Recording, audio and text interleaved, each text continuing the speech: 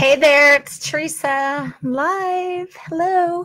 Tap, tap, tap, tap. So I haven't done a live in a while, so I thought it would be a good time to touch base with my Facebook community.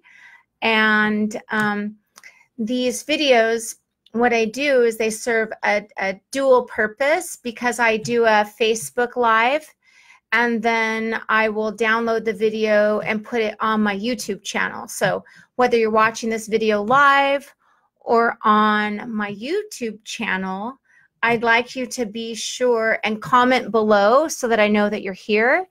And if it's YouTube, leave a comment, like, share, you know, all that good stuff.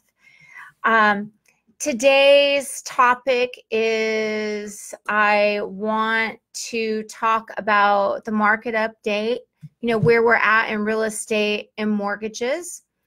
And so my name is Teresa Timms. I'm president of TDR Mortgage and Real Estate Group in Upland, California. And why should you even listen to me? Why should you even tune in, right?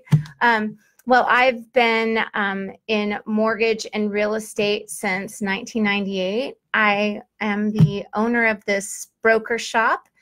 I'm a big believer in the broker channel and have been for many, many years, as I believe it serves my customers the best.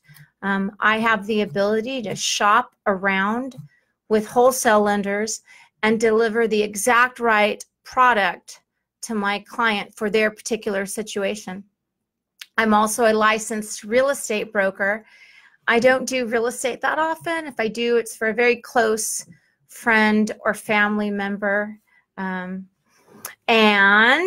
let's see. Okay, so getting into so that's who I am. That's why you should listen to me. And I have been fearlessly and flawlessly guiding my clients down the right path since 1998. And many times I've told people to take a certain action and they've had success. So they keep coming back to me.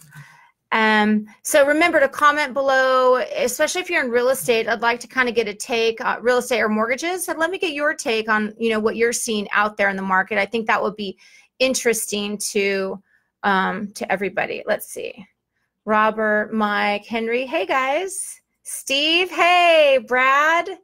All right, so we've got a few. Oh, thank you, Coral. I actually wore makeup today. I haven't been wearing makeup that often lately.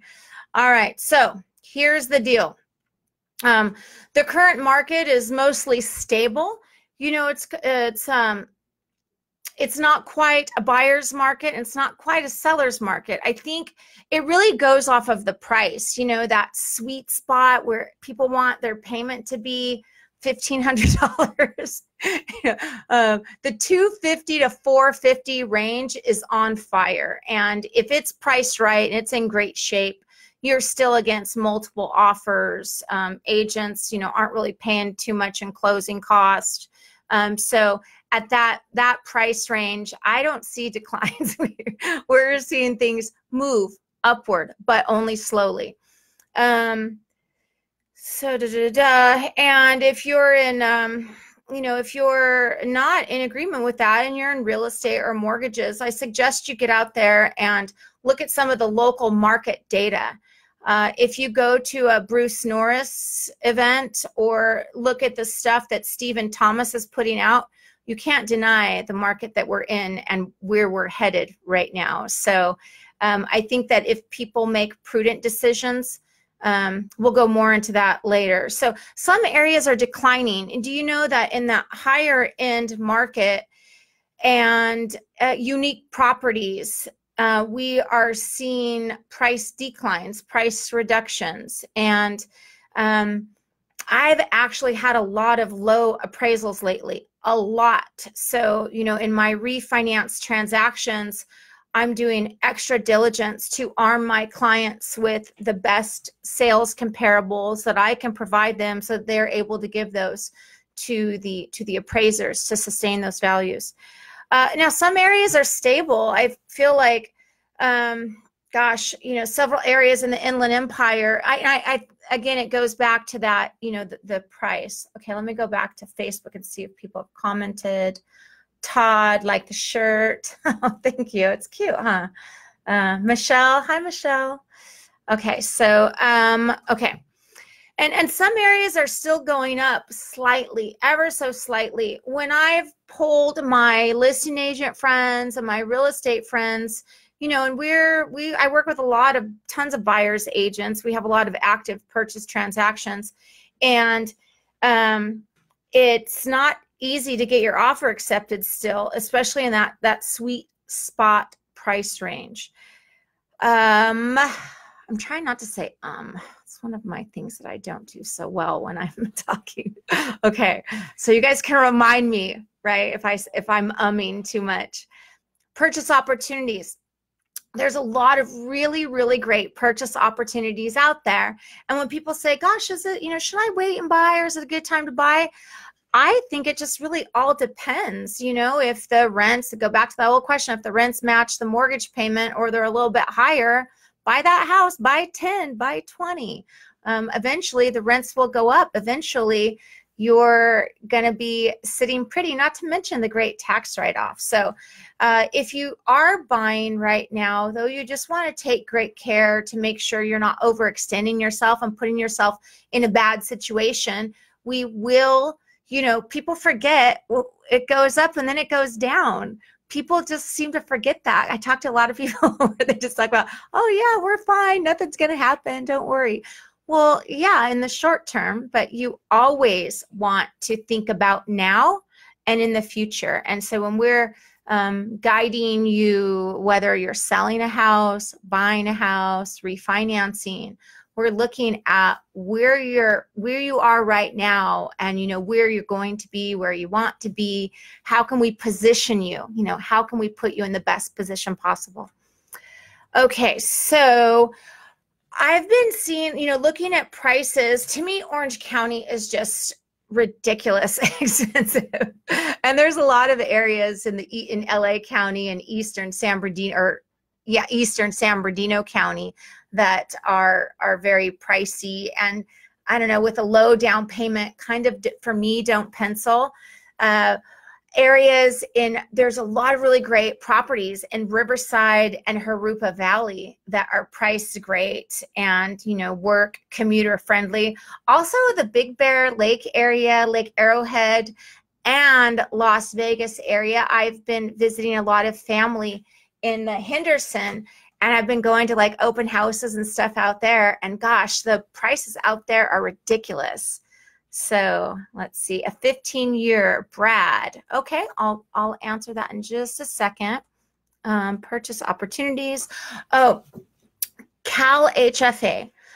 It's my favorite first-time buyer program in that it's super, super reliable. We can close those loans in like, I don't know, 30, 35, 40 days. I like to write an offer at 35 days just to give me a little bit of a cushion. But CalHFA, it just wasn't penciling, because let's say the regular rate was 4.25 on FHA, and then CalHFA was like 5.75. Well, nobody wants that ugly rate. Like, nobody wants that. So it just didn't seem to make sense for a lot of my clients. And, you know, when you're comparing and contrasting and recommending ways to purchase, that only made sense a couple of times for people that I put in those products in the last 12 to 24 months. Now the rate is commensurate with a regular FHA rate. So we priced one out the other day and it was 3.75. So now how sweet is that it's a low rate and you can get in like a $400,000 house, get in with like $2 or $3 grand. Now, it's a first-time buyer program, so there's lots of different restrictions, exclusions. You've got a first, a second, and a third. So it's one of those things where, hey, if you can't come up with the 20 grand that you need to get into a house, why not? You know, what a great opportunity. So I'm going to be doing a separate video to educate people about the CalHFA program and the pros and cons. Oh, I just did it again. Dang it. Okay. So be sure to comment below and say hello, like, and if you're watching this on YouTube, be sure to like and comment below and subscribe to my channel too. That would be really super great. You know, I'm really working hard on my YouTube channel right now. Okay, so where am I at? Refinances. I feel, okay, by now everyone's heard the rates are down, rates are great, you should refinance. Refinances should still be done on a case-by-case basis. Not everyone will benefit. I am finding that almost everyone I talk to is benefiting right now. There's a lot of misinformation out there, and people are, okay, one thing that you can't do, refinances go off of three things. They go off of your credit score, your equity position. So if your house is worth $100,000 and you owe 80, you're at an 80% loan to value. So when people are talking, oh, I've got this 3.5%, this lender's doing this 3.5% rate for me, it's fantastic, it's great. Well, what maybe they didn't tell you is that they have 30% equity in their home. So a 30%, somebody that's got a 70% loan to value, that's going to price out way better than somebody who's got like a 95% loan to value. They also may not mention the term.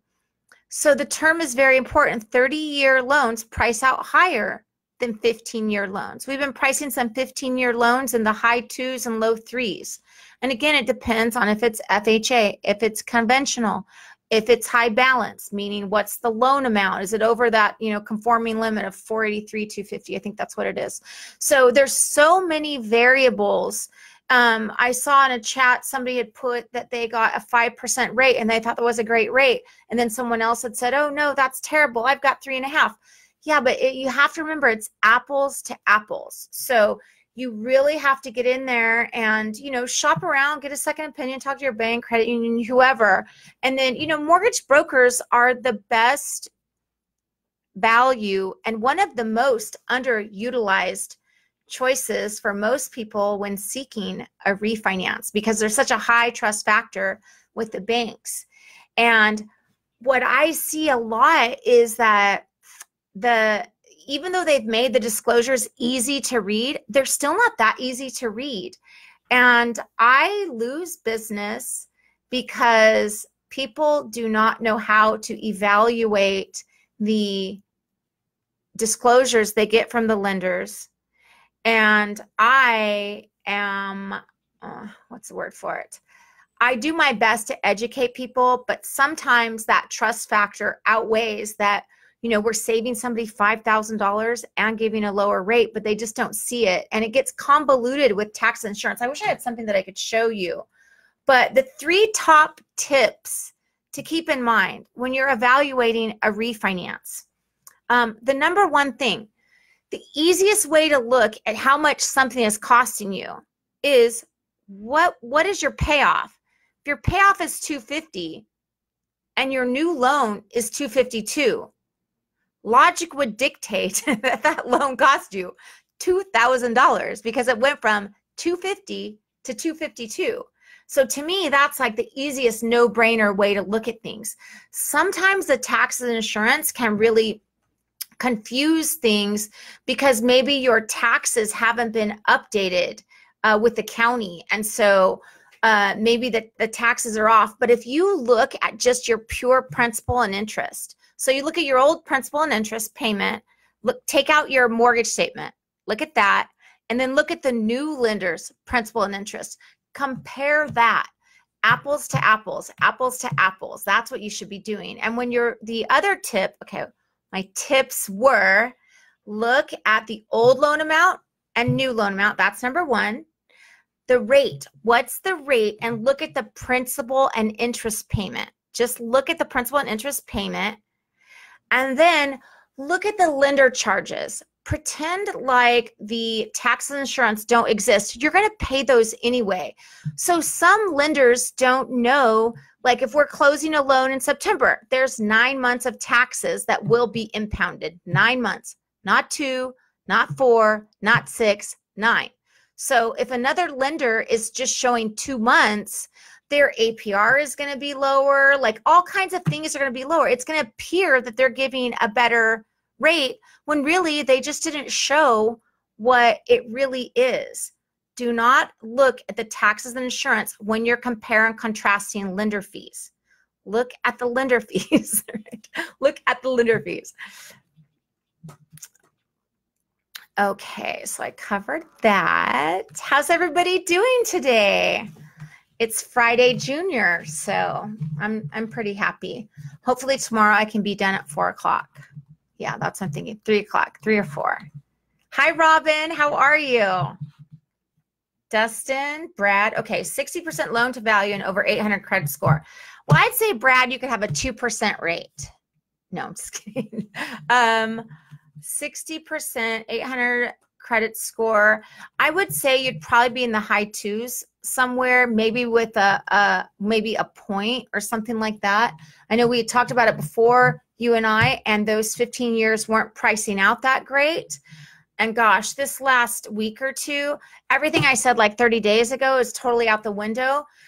We're pricing out some stuff that is just thrilling. That is just delicious, sexy. We, I did a loan, was it yesterday, or disclosed a loan, and it was 3.25. I mean, that just warms my heart. Adrian, hi, how are you? Julio. Okay, so getting back to my 2019 September real estate market and mortgage market update. Be sure to subscribe if you're watching on YouTube, like and comment below. That would be just great. The other thing to keep in mind, I get people all the time, I want to get rid of my mortgage insurance. I want out of this terrible FHA loan into a conventional loan. FHA streamlines are so fire right now. I looked at one yesterday where I could have saved my client some money going from FHA to conventional. We would have had to do a full appraisal. Remember, appraisers on refinances aren't as if you're selling the house. So their refinance appraisals are a little bit different, and they're not as aggressive. Appraisers aren't as aggressive on those. So when the LTV is tight, it just makes me nervous. So in looking at a rate and term refinance conventional versus FHA, on this particular one, I want to say it was like 3.5 or 3.6. And the APRs are so dumb, but I know if I quote rate, I have to say the APR. So let's just say the APR is 20% or something, because APR is so stupid. Okay, so it was 3.5%. It was 3.5%. Their loan balance was going up literally $2,000. $2,000. They're saving $300 a month.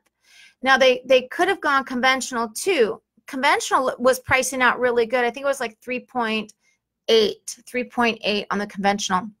And it was they had about 10% equity, so 90 LTV. But because in FHA, the streamlines, we're giving pretty good credits. That's why the loan balance only went up $2,000. On the conventional, we were adding $7,000 or $8,000 to their loan balance, because the impounds alone were like $5,000, and all the loan fees and everything were like $3,000 or $4,000. So in this particular case, I'm telling them, don't do the conventional, do the FHA streamline, add a couple $1,000s. And the beauty about the streamline is there's no freaking appraisal. So when the rates go lower in like a year or year and a half, and that's my next topic, how to refinance smart. When the rates go lower in like a year or year and a half, you're going to be able to just streamline down without an appraisal. The value won't even matter. And you want to set yourself up for this positive experience in the future. Set yourself up for the reality that's going to happen, and in prices will go down. And because remember, what goes, it's what happens. It's what happens. It's a real estate cycle. Okay, let's see. Hi, Curtis, Seth, Eddie. How you doing, Eddie? Eddie's my new accountant. He was in here yesterday. Hi, Ryan. Okay, so last but not least, I want to just say a quick thing about refinancing smart. Refinancing smart, what does that mean? That means when you're refinancing right now, you want to make sure that you're adding as little as possible. It's not costing a lot, because you will probably be refinancing in another 12 to 18 months. So what you don't want to do is add $10,000 to your loan balance and then refinance in a year and lose all the benefit of that investment. So you should really, really be thinking about that. I had one today. We looked at it in the last couple of days. 4% was pretty much a true no cost. The 3.625, I think, was costing like just a little bit, let's say $2 or $3 grand. The amount that was costing from the 4% to the 3.6, we were going to recoup that in 1 year. And so my recommendation was, let's do it. Let's do the lower one at the 3.6, because we'll recoup all the costs of that loan in 1 year. And if the rates go lower, guess what? You didn't lose any money or waste any money, and you won't feel bad refinancing and starting that loan over in a year. Whereas, gosh, if you spent like 5 or 10 grand, you would feel a little bit of pain in doing something like that. So all of your refinance moves need to really, really be calculated. And to be calculated, you should probably get the assistance of somebody who's really knowledgeable in the art of mortgage and real estate. So let's see if we have any. I said again. You guys aren't even helping me. Yes, I need to refinance smart. That's why I need you. Oh, thanks, Miss Robin. Okay. In conclusion,